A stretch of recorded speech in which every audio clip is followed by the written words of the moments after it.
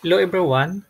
Now I will show you how to upload users on Fingertec devices. So usually the reason you want to upload is if you have multiple device. For example, here you have one R3 and one R2. So let's say you register 10 employee on this R3. So what you will do is you need to download the username, the fingerprint or card in the software, in the Ingress software.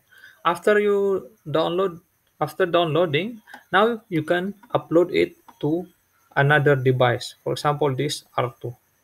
So this one is recommended, so you don't need to register twice.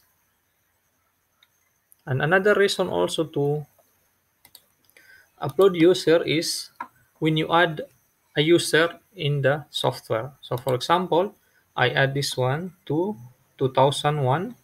The name is uh, J, then J, last name you can also add the then add. Let's say I created a new user. Now what I need to do is to upload this to the device. So let me upload user. Then I will select this one and I will select which device I want to upload this user. So here.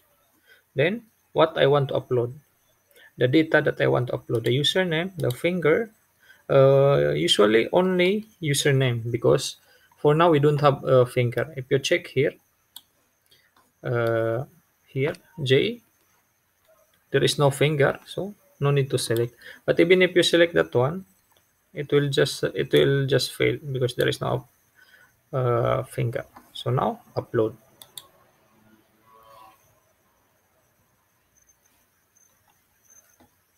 Okay, process complete. So let me close.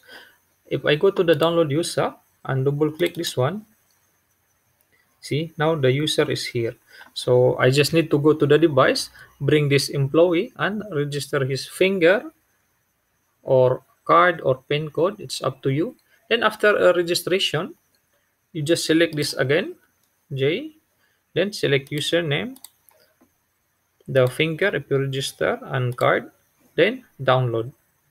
What will you do is to save the fingerprint in this software. So if something happened to the device, you still have a copy. You see this one, this 1000 and 2000.